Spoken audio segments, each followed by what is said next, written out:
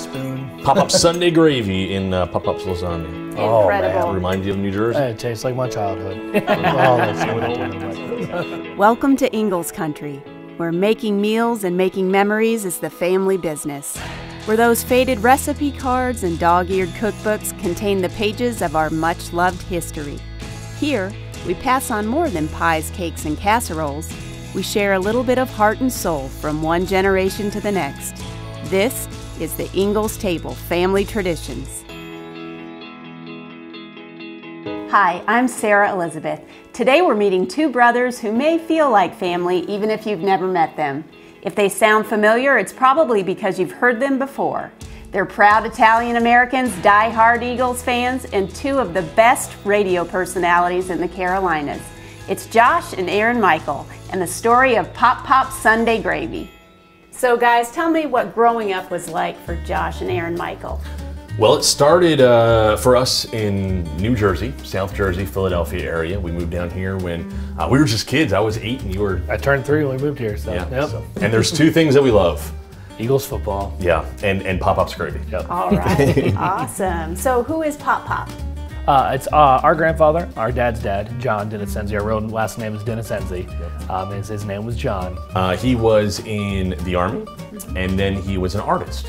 So a lot what people do with Photoshop today, he did by hand. He used to draw us birthday cards instead of buying birthday cards, which I always thought was really cool. Yeah, and he was also a jokester.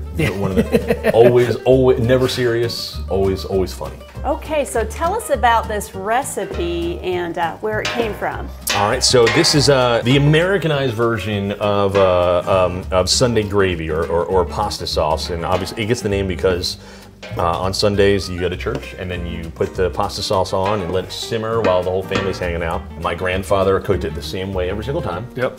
He never had a written out recipe.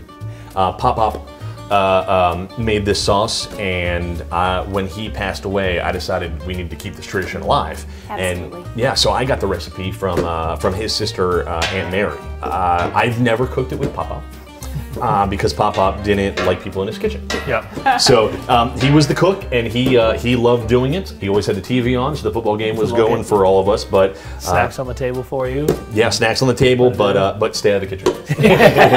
So do you want to tell me a little bit about what you have here, your ingredients? It looks like you've got some onions and peppers. Did you buy those pre-diced at Ingles? Yeah, pre-diced. I'm a lazy person, and Ingles is right there and ready and willing to help. So we always get the pre-diced. It's really simple. In here, I've got the mushrooms, I've got onions, I've got peppers, all simmered up in some olive oil and a little bit of balsamic vinegar. Ooh. That balsamic vinegar, that Larlin, it is sodium-free. And so I love to use it to add some taste, but not a whole lot of salt. Sure. We've also got some 80-20 beef mixed with the shredded Italian sausage, all found right in the Ingles meat section. So delicious. We're gonna throw some of that in there. So as this is browning up, we're going to then build it. The big thing with Pop Sunday gravy, there's not a whole lot to cook to. It's more of a build. Then it's all really about the simmer, to be honest with you. So as this browns up, we're going to add a couple of the big cans of the crushed tomatoes. Okay. And Aaron, you have 2 young children, so how do you think your Pop would feel about you passing on the tradition of his Sunday gravy? I think he'd be ecstatic about it. To me, it was we had a family gathering recently, and Josh made this for all of us. And to see my kids sitting down and just diving into this plate of spaghetti, man, I've got twin babies, and they've got spaghetti all over their face, and I'm like, everyone's loving this recipe, and I can just imagine Pop just cooking it for everybody. Oh, with yeah. Kids running around like this is how he must have felt, you know, when we were little. So it's pretty cool to see it all happen together. The original recipe that I got from Aunt Mary, it never said how much wine. It just said wine, and I asked around, and one of the answers I got was, well, just feel how Pop felt that day. There we go. There we go. We love that. So we're gonna throw a little bit of wine in there. Yeah. And as that wine cooks into it too, man, the cooked wine smell, that is what my grandfather smells like to me. I mean, isn't that what you associate his smell and walk his... in the house, and that's the first thing that hits you. You're like, oh, we are at Pop-Pop's. Yeah, most definitely.